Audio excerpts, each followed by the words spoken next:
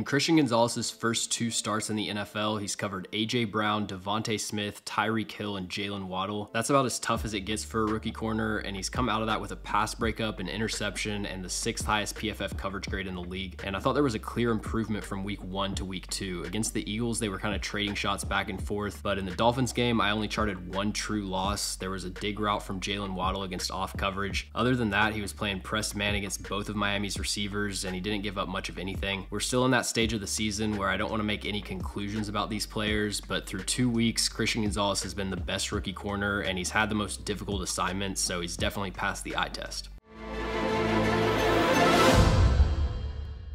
So like I said, his first game against Philadelphia was much more of a mixed bag. He gave up 7 catches for 71 yards on 10 targets, and I would probably say the Eagles' top 2 receivers collectively won that matchup, which is the expected outcome for a rookie. But he was playing some very conservative off coverage, so he gave up a lot of cheap yards where based on his alignment, he didn't really have much of a chance. And he still had plenty of good reps. Right here, it's 4th and 4. He's covering a slant from DeVonta Smith. Really quick break out of a standstill. He establishes contact and undercuts the route, almost gets an interception, which would have cost the Patriots 10 yards, but this is a game-changing play against one of the best route runners in the NFL. When it comes to vertical routes, I don't think Christian Gonzalez has lost a single rep through the first 2 weeks. Right here, he's in soft shoe press on A.J. Brown where he isn't jamming immediately. He kick slides with the outside release and then transitions once Brown accelerates downfield. In this situation, you want to punch at the inside shoulder to stay on top of the route, but the receiver's going to try to wipe his hand down, so he does a good job being patient here. Once A.J. Brown has his hand down at his wrist, he punches and then quickly draws it back in, waits for the second wipe, and then replaces his punch. So great job by Christian Gonzalez of hand fighting down the field. On this play, he's more aggressive at the line of scrimmage. He jams Tyreek Hill immediately and stays attached for the entire rep. You could probably argue that this was a hold. He's definitely making contact past the 5 yards, but I have noticed that if a corner wins at the line of scrimmage and establishes contact early in the rep, refs are a lot less likely to throw a flag for keeping that hand placement. Right here, he's got DeVonta Smith running a double move. Great eye discipline by Christian Gonzalez. He keeps his eyes locked on the receiver's hips. He doesn't crash too aggressively when Smith throttles down. He maintains some cushion and stays on top of the route. DeVonta Smith gives a fake inside, but Gonzalez doesn't bite on that at all, and then he gets in phase and Smith can't stack him downfield. If you're enjoying the video, make sure to subscribe and leave a like, and also follow us on all of our social medias. The links to those are in the description. The Patriots had him play a few snaps at safety, and he made this incredible interception in week 2. He's covering the deep half. I don't know if he sees this wheel route from Tyreek Hill, but he drifts inside and gives Tua a lot of space for this hole shot. The ball's underthrown, but Gonzalez is able to flip his hips and maintain speed and then box out Tyreek Hill for the interception. Looking at the plays he gave up from the first 2 weeks, like I said, there were a lot of times he was in off coverage, giving a ton of cushion, and he got beat on a dig or a quick out. The easiest way to stop this would be to get closer so you can make contact at the route break. If you're playing outside leverage 10 yards off the line of scrimmage and the receiver breaks inside 3 yards in front of you, there aren't a lot of NFL corners that can cover that consistently. But if you are going to play with that much cushion and try to stay on top of everything, you've got to be able to crash downhill and tackle, because the whole point is limiting big plays. Right here, he takes way too wide of an angle on DeVonta Smith, who easily spins inside and gets the first down. On this play, he's in press coverage on A.J. Brown. He gives him the inside release because he's got linebackers in zone coverage over the middle, but he doesn't get in phase and he over pursues inside. A.J. Brown sits and then breaks out, and it's just really hard to stick with a route like this if you don't make any contact and you can't feel out the break. And then final play, the Dolphins are running this play action glance concept they always run. Gonzalez is keying to his drop here, so he's reading his footwork, and if it's a 3-step drop, the ball's most likely coming out fast, so he needs to get his eyes on the receiver and try to cut off the route. I don't know why Gonzalez turns his hips to the sideline like this. Miami runs so many in breakers off of play action. He's got to stay square and give himself a chance to plan and drive over the middle. So there's definitely room for improvement with his press footwork and playing routes a little bit tighter from off coverage, but overall, I'm really impressed with what Christian Gonzalez was able to do in his first NFL action, covering 2 of the top 3 receiving duos in the league.